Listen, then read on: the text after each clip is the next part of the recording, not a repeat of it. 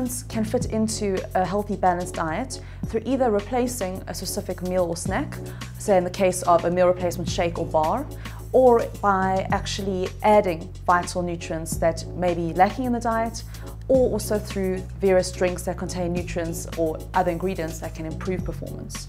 When you talk about supplementation, firstly, most people don't understand what it means, and in actual word it means to supplement on food.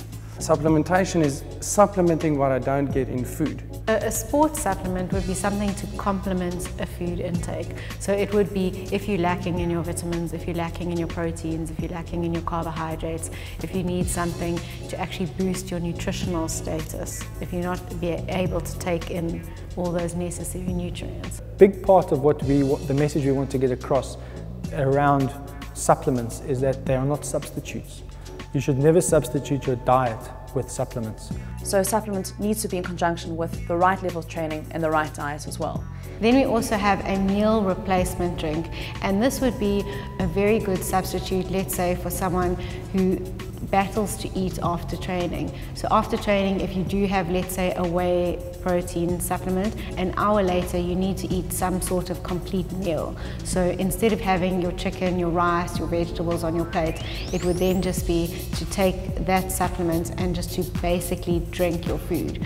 Obviously this is not recommended all the time. We're not saying that you can live on this type of supplement, but it does have its place when you need to get all your nutrition in one drink.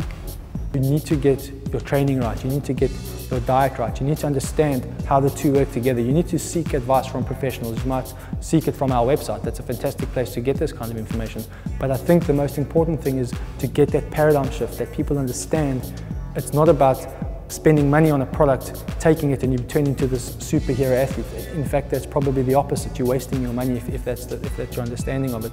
You really need to understand how it works, how your body's going to adapt to what you're doing to it. I think that's why I really got involved with muscle science, because it's scientifically developed for the needs of athletes at the top level.